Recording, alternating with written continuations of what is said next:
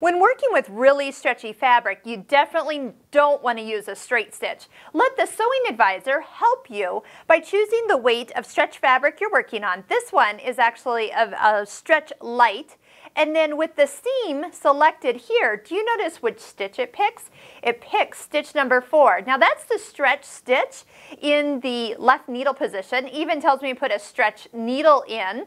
And if I have a question any more about that stitch, touch the question mark and it will tell you what it's used for seams in tricot and stretch fabrics. This is tricot, so we're already a step ahead of the sewing advisor. And what it's going to do, it almost has like a little lightning bolt type stitch as it goes down the fabric.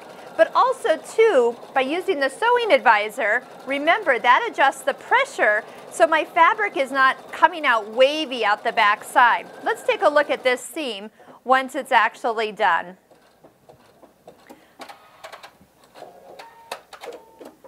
So what we have is a really pretty, it looks like a straight stitch, but it's going to have the give that we would need as that fabric stretches in our project.